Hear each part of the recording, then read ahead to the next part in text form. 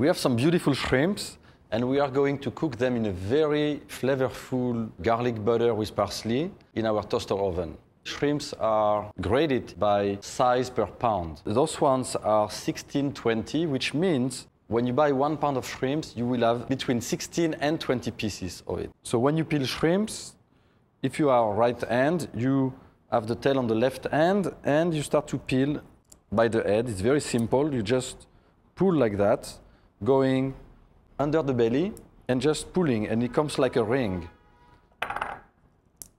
So we have the peeled shrimp. We are keeping the little tail at the end.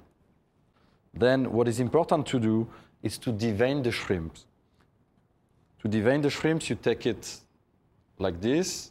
With the knife, you open, and you see, when you see this little dark intestine here, you remove it with your knife. That way, the shrimp is very clean.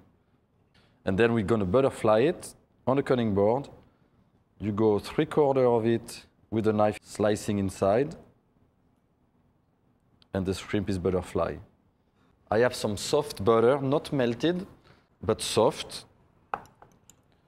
I'm putting the garlic in it, some of the chopped shallot, the chopped parsley, a bit of salt, some white pepper, some lemon juice.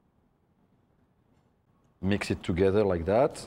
To have this kind of a soft butter, you just have to take the butter maybe 15-20 minutes before you cook, leave it outside on the counter in the kitchen, and it will come at room temperature and will be soft and easy to mix with the ingredients. We have the butter. We are going to place the shrimps on the tray covered with aluminum, a little bit of oil that will prevent the shrimps from sticking to the foil.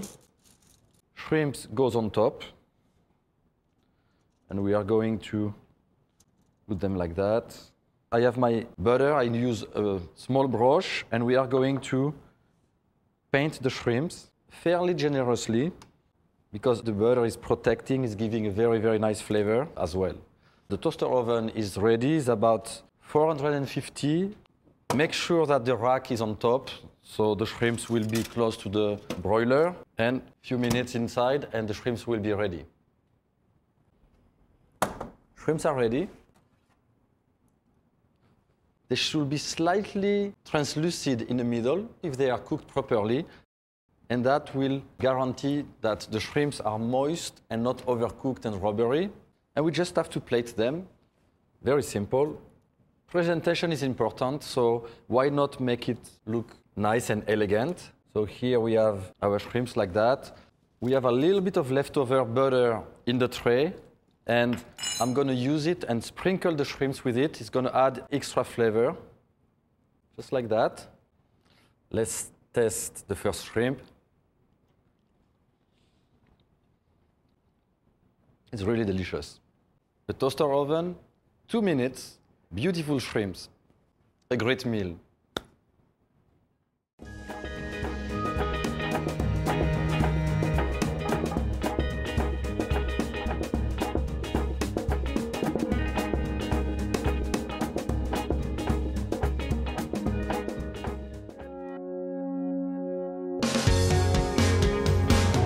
Wouldn't you like to quit your job and live the life you've always dreamed of?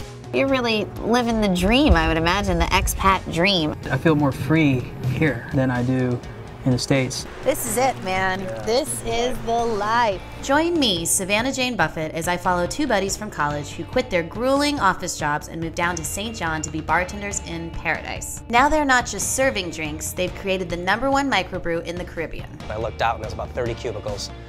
And at that moment, I said, I can't. I knew I wanted to roll the dice and that I wanted to take a break from what I was doing. Nice place to live, don't you think? Not bad.